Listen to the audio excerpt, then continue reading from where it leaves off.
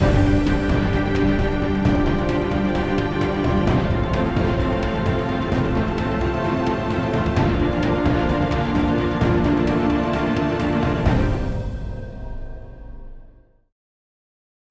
electromagnetic spectrum is the range of all types of EM radiation.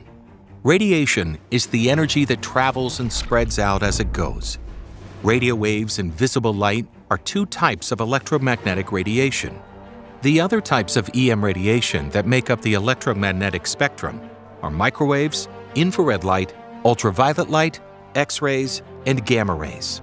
The Air Force Research Laboratory and its predecessors have been researching ways to harness electromagnetic energy across the spectrum since its founding at McCook Field in 1917. This research directly led to airborne radar, laser-guided weapons, and night vision devices.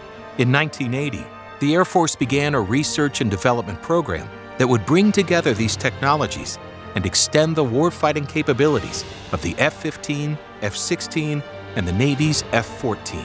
Initial operational test and evaluation of the low-altitude navigation and targeting infrared for night, or LANTIRN system, was completed in 1986.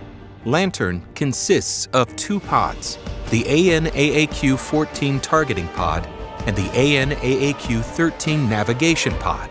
The navigation pod combines a forward-looking infrared camera and terrain-following radar to provide high-speed penetration and attack on tactical targets at night and in adverse weather.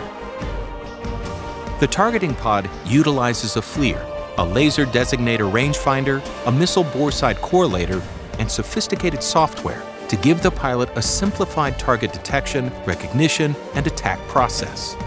The LANTIRN pod permits single-seat fighters to attack targets with precision-guided weapons on a single pass. LANTIRN interfaces with several munitions such as laser-guided bombs, conventional bombs, and air-to-ground missiles. Targeting pods, utilizing technologies developed by AFRL, significantly increase the effectiveness of fighters and bombers, allowing them to attack at low altitudes, at night, and under the weather with a variety of precision-guided weapons.